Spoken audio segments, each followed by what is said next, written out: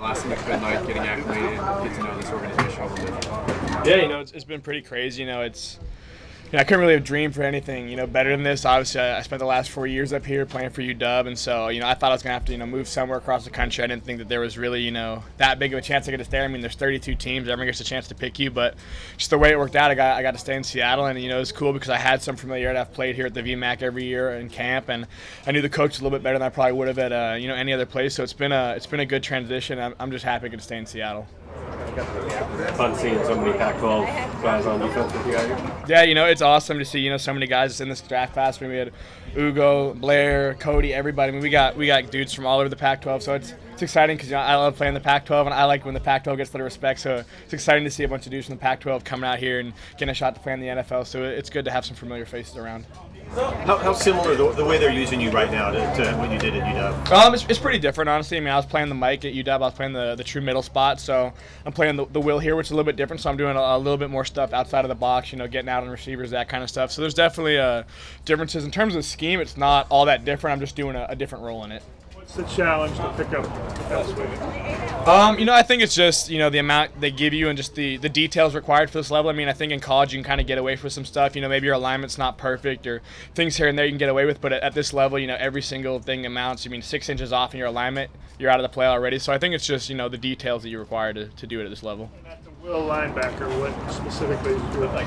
I think it's just playing space more. Mike, you're really in the box. You're sifting through traffic more, and at the will, you're more in space. Playing out of running backs in the flat. Covering receivers a little bit more. So it's just a little bit more space-driven game.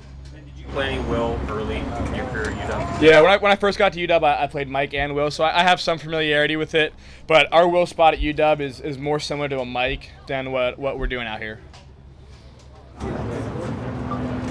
How's the chemistry been with Cody so far, getting the feel for that? Yeah, it's been great. Like he said, we met at the Combine, and obviously we played against each other for 4 years, so we had some familiarity, going against each other. And then at the Combine, we hung out for those couple days and got to know each other pretty well. And we were excited, we got to get out here and, both be on the same team. So we had a little bit of a relationship already. And then, when you play linebacker, I think, it's one of the most important positions to really build a relationship with the guy you're playing next to, because so much of what you do is predicated by what he's doing. So I think, it's been great. We've got to go out pretty much every rotation together and just try to start building that chemistry, and hopefully we can, keep playing together for a while.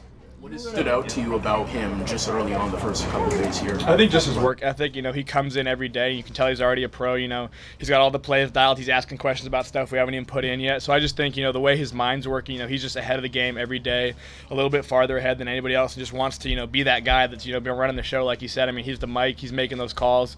He's the vocal guy out there who's in charge of, setting all the stuff. And so he's taken that, full responsibility on his shoulders and has risen to the task.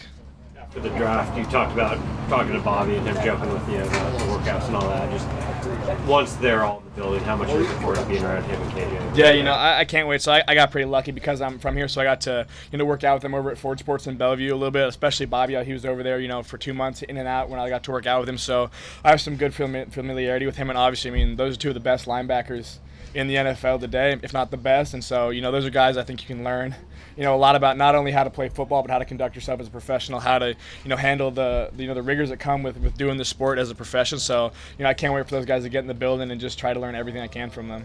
You played in a really high level series of defenses in college with other guys who were just elite already. How much is that easier transition if you were you're not ramping up as much as other guys might? Yeah, I think it's just a testament to the program at UW. I think Coach Peterson and the whole staff there just takes a lot of pride on not only being a good college football team, but we're playing at a level that a lot of college football teams aren't doing. We're running complex schemes.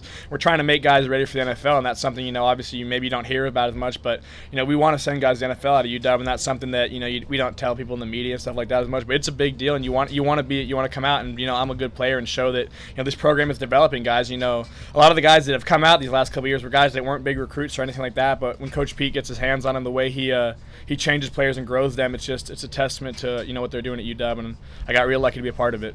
Statistically, you were really prolific. Why there's so many tackles, so many plays? Why do you do that? How did that happen? I think it's a mix of things. I played linebacker since the first day I put on the pads in Pop Warner when I was a little kid. So I think there's some instincts and just natural playability that comes from having done it for so long. And then I just think the level of coaching that I got at UW, it was just remarkable. You know, the amount of time Coach Gregory would spend with me, you know, going over film, just all sorts of things, tendencies, anything we could get, you know, to make yourself a little bit better. And so after, you know, 4 years with such a, you know, high-level coaching staff, they gave me, you know, all the tools I needed, and then I got to play behind, I mean, Vita Vea, Greg Gaines, Shane Bowman, Jalen Johnson. I mean, just an incredible D-line that was always, you know, taking up double teams and letting us linebackers scrape.